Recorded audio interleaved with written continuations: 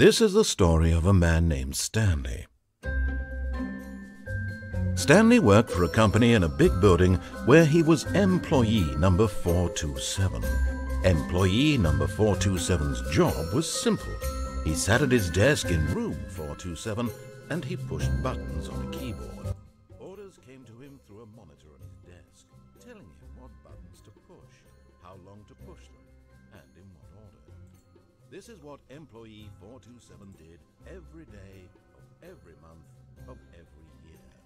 And although others might have considered it soul-rending, Stanley relished every moment that the orders came in, as though he had been made exactly for this job. And Stanley was happy. That sounds like a nice job, actually. One day, something very but no one had showed up to give him instructions, call a meeting, or even say hi. Never in all his years at the company had this happened. This complete isolation. Something was very clearly wrong.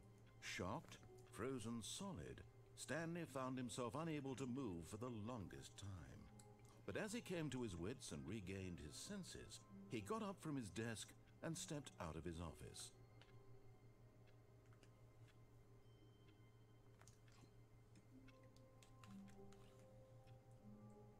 Oh shit, his game started? Oh. Deleted my yogurt.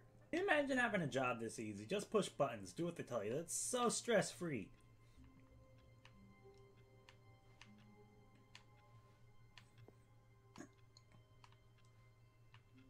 Soul-rending my ass. Stanley went around touching every little thing in the office, but it didn't make a single difference, nor did it advance the story in any way. I'm gonna love this game. When Stanley came to a set of 2 open doors, he entered the door on his left.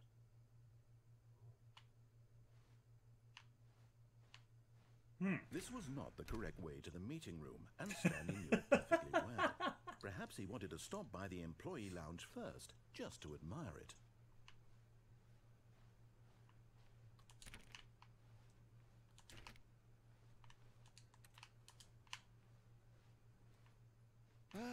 Yes, truly a room worth admiring. It had really been worth the detour after all, just to spend a few moments here in this immaculate, beautifully constructed room. Stanley simply stood here, drinking it all in. Aww. Yes, really worth it being here. But eager to get back to business, Stanley took the first open door on his left. Nope. Oh, it's like a workshop. Stanley was so bad at following directions, it's incredible it wasn't 5 years ago.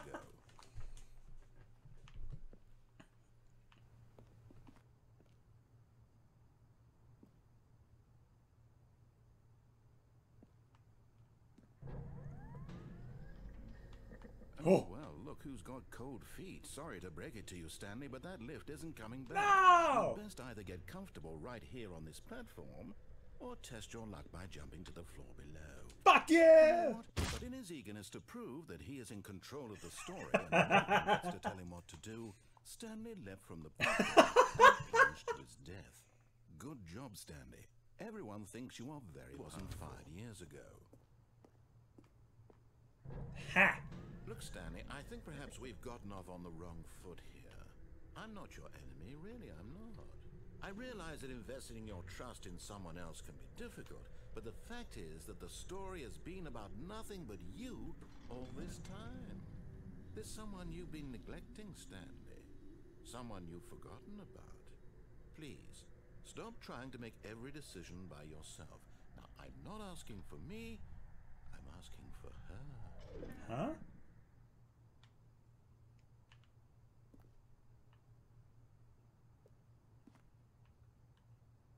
This is it, Stanley.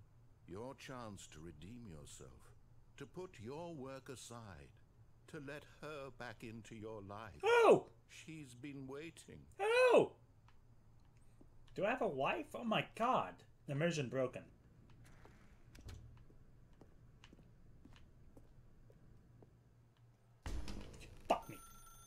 That's her, Stanley. You need to be the one to do this.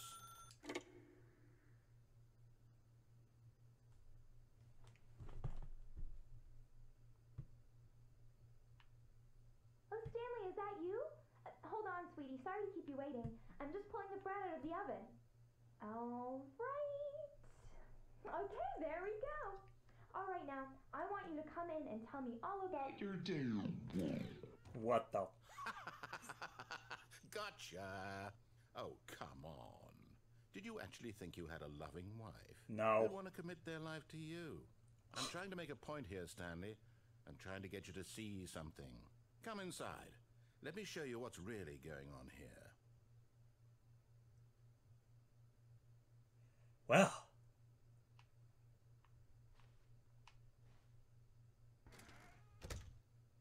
This is a very sad story about the death of a man named Stanley. What? Stanley is quite a boring fellow. He has a job that demands nothing of him, and every button that he pushes is a reminder of the inconsequential nature of his existence.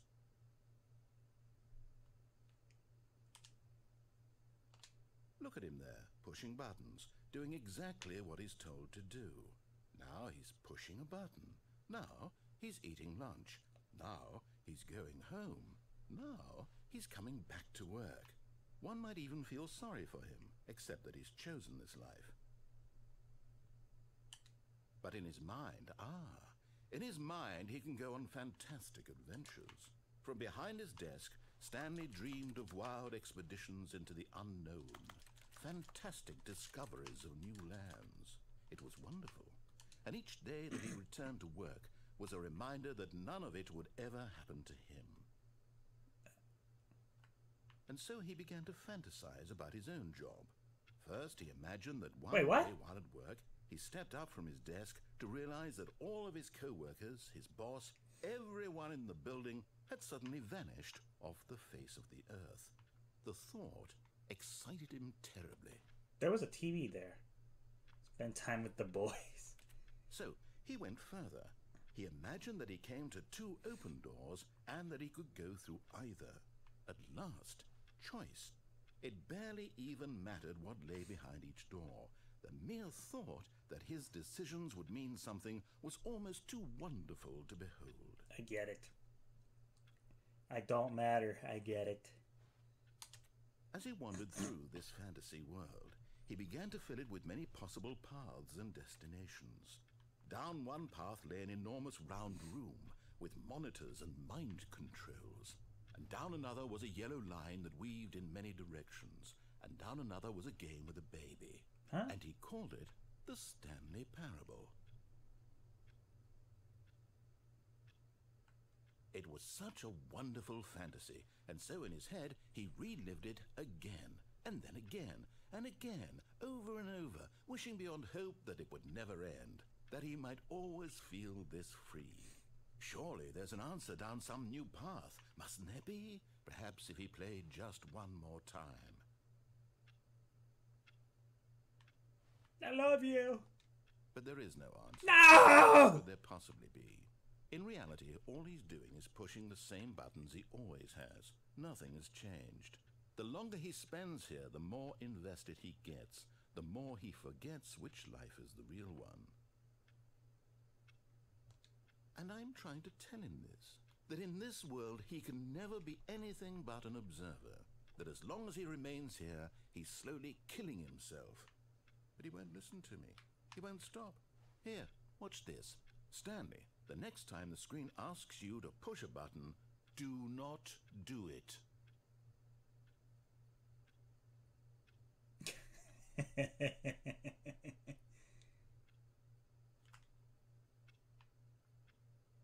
I'm not doing it.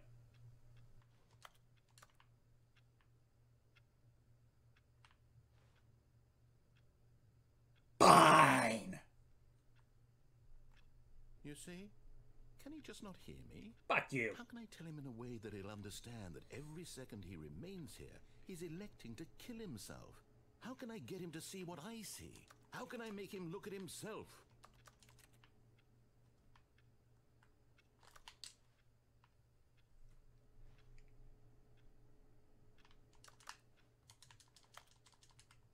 suppose I can't. Not in the way I want him to. But I don't make the rules. I simply play to my intended purpose, the same as Stanley. We're not so different, I suppose. I'll try once more to convey all this to him. I'm compelled to. I must. Perhaps, well, maybe this time he'll see. Maybe this time. And I tried again. And Stanley What the fuck? And I tried again. And Stanley pushed a button. And I tried. God damn it. All of his co-workers were gone. What could it mean? Stanley decided to go to the meeting room. Perhaps he had simply missed a memo. No matter how hard Stanley looked, he couldn't find a trace of his co-workers. Stanley went around touching every little thing in the office, but it didn't make a single difference. Nor did it advance. Wouldn't it be crazy if in something any as simple way. as turning off this computer had some impact on the story?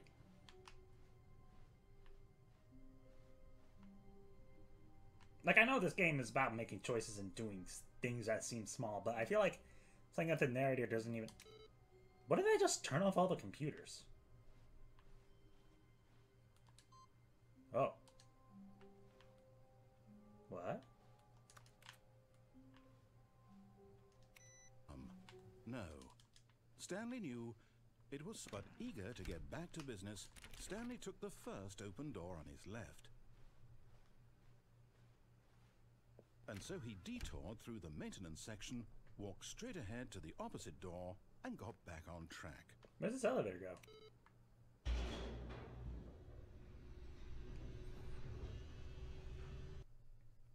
God damn it.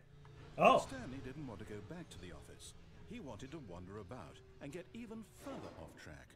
So now in order to get back, he needed to go, from here it's, left.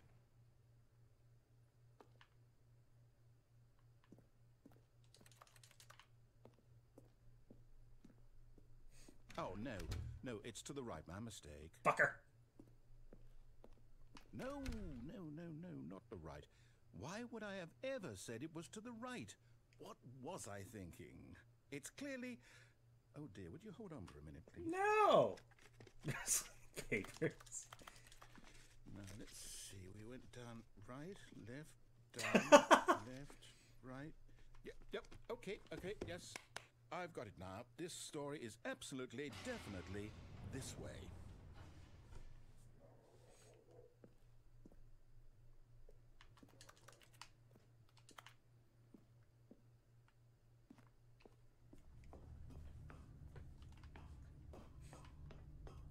What the fuck? Pirate? No. This isn't right at all. You're not supposed to be here yet. This is all a spoiler. Oh no! Look, Stanley, close your eyes. Okay. We just have to get back to, oh, who am I kidding? It's all rubbish now. The whole story completely unusable. How about, rather than waste my time trying to salvage this nonsense, we'll just restart the game from the beginning. And this time, suppose we don't wander so far off track, Okay, from the top.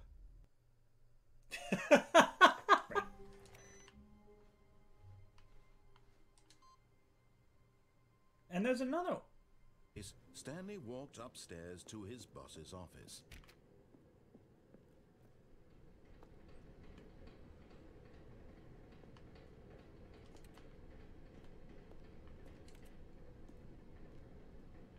But Stanley just couldn't do it. He considered the possibility of facing his boss, admitting he had left his post during work hours. Terrible. He might be fired for that. And in such a competitive economy, why had he taken that risk? All because he believed everyone had vanished? His boss would think he was crazy. Yeah. And then something occurred to Stanley. Maybe, he thought to himself, maybe I am crazy. All of my co-workers blinking mysteriously out of existence in a single moment for no reason at all? Yeah. None of it made any logical sense. Mm-hmm. And as Stanley pondered this, he began to make other strange observations. For example, why couldn't he see his feet when he looked down? No. Why did doors close automatically behind him wherever he went? No. And for that matter, these rooms were starting to look pretty familiar. Were they simply repeating? No, Stanley said to himself, this is all too strange. This can't be real. And at last, he came to the conclusion that had been on the tip of his tongue. He just hadn't found the words for it. I'm dreaming, he yelled. This is all a dream. Oh, what a relief Stanley felt to have finally found an answer, an explanation. His co-workers weren't actually gone. He wasn't going to lose his job. He wasn't crazy after all. Yeah. And he thought to himself, I suppose I'll wake up soon. Oh no, they are go repeating. Back to my boring real-life job pushing buttons. I may as well enjoy this while I'm still lucid. So, he imagined himself flying and began to gently float above the ground. Oh my god! Then he imagined himself soaring through space on a magical starfield, and it too appeared. It was so much fun, and Stanley marveled that he had still not woken up. Yay! How was he remaining so lucid? Drugs! And then perhaps the strangest question of them all entered Stanley's head. One he was amazed he hadn't asked himself sooner. Why is there a voice in my head dictating everything I'm doing and thinking? Now the voice was describing itself being considered by Stanley, who found it particularly strange. I'm dreaming about a voice describing me, thinking about how it's describing my thoughts, he thought. And while he thought it all very odd and wondered if this voice spoke to all people in their dreams, the truth was that, of course, this was not a dream.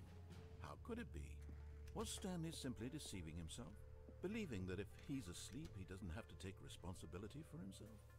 Stanley is as awake right now as he's ever been in his life. Oh no! The voice speak I'm these words I'm not flying. Stanley. After all, he knew for certain, beyond a doubt, that this was in fact a dream.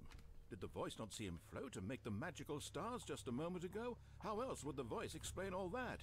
This voice was a part of himself too. Surely, if he could just... He would prove it. He would prove that he was in control. Yeah. That this was a dream. So he closed his eyes gently, and he invited himself to wake up. Oh my god. He felt the cool weight of the blanket on his skin, the press of the mattress on his back, the fresh air of a world outside this one. Let me wake up, he thought to himself. I'm through with this dream. I wish it to be over. Let me go back to my job. Let me continue pushing the buttons. Please, it's all I want. I want my apartment, and my wife, and my job. All I want is my life exactly the way it's always been. My life is normal. I am normal. Everything will be fine. Mm-hmm. I am okay. No. Stanley began screaming. Please, someone wake me up. My name is Stanley. I have a boss. I have an office. I am real. Please, just someone tell me I am real. Oh, no. I must be real. I must be. Can anyone hear my voice? Who am I? Who am I? Oh my god. And everything went black.